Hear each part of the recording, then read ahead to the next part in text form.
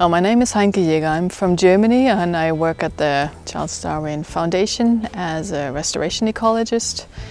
On Galapagos we have very unique plant and animal species, and one of the unique plant species is Scalesia.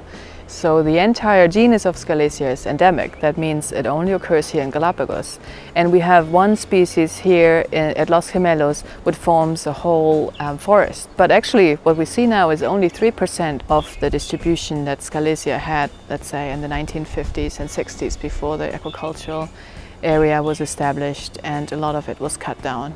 So the National Park and the Charles Darwin Foundation really want to make sure that we preserve the area we have now.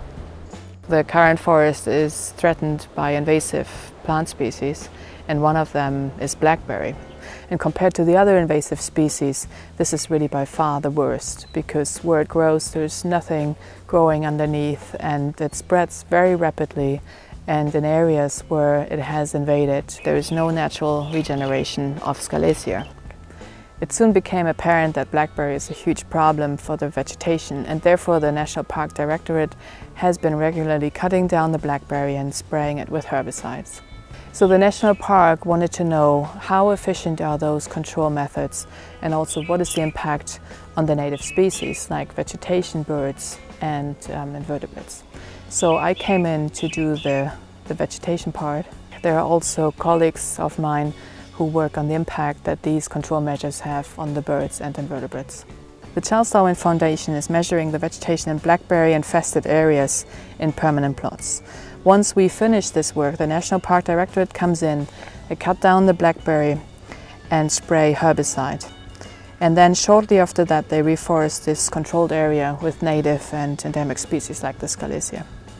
So then we go back to the same places afterwards to monitor the vegetation again and see the changes.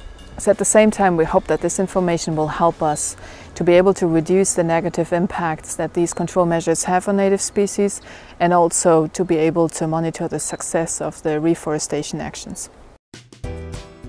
So when I do my fieldwork, I go out with my assistant Marcelo Loyola. He's writing down everything I'm saying, and he's also the one who cuts the blackberry so that we can get to the place where we want to work.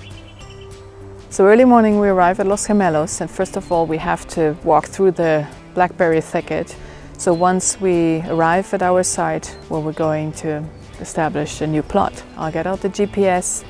Once we took the GPS coordinates of the plot, I mark the corner with the 2 different colored flagging tape and a metal tag in order to be able to come back to exactly the same spot for the following monitorings.